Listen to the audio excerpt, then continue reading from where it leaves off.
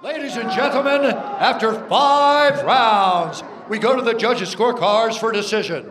The judges score the contest 48-47, 49-46, and 49-46 for the winner by unanimous decision, Marlon Vera!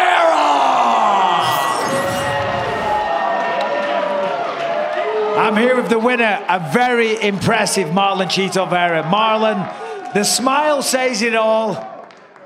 How you feeling right now, buddy? That was amazing.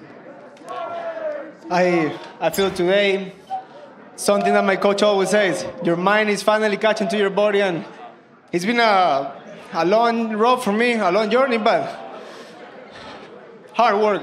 Well, I know firsthand how dedicated you are, and I know how hard you work. You took a lot of shots, though, at the beginning. Did anything hurt you? Because it seemed like none of his shots affected you at all. When you work hard, you have the most chances to survive here. When you do everything to win, when you put everything aside, life gives you a good victory. Clearly a very emotional moment for you. I've been there myself. Your family's here as well. Beautiful.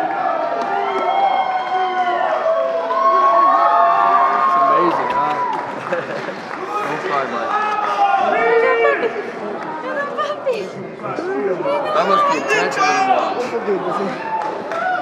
Marlon, what does this mean to you to be here with your family, going through a fight like this? Talk to me about this moment. It means the world.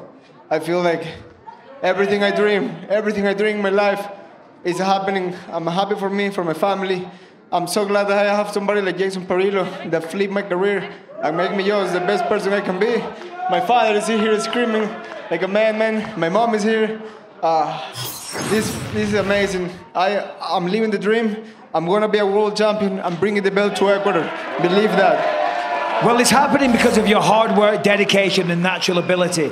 Before I let you get out of here, after a massive win like that, I've got to ask you, who do you want next? 4, 3, and 2. Let's go. Any of those 3. Anytime, any moment. I'm ready to go. I'll be back in the gym on Wednesday. There's no stop. When you stop, you stay behind. I'm a hard worker, and everything I have in my life, I earn it. Let's go. Thank you to the UFC. Thank you to Dana White and Shelby Hunter for this opportunity. This is amazing. I'm living the dream. If you work hard, things come to your life, guys. Never stop dreaming. Ecuador, stand up. Marlon Vera, ladies and gentlemen.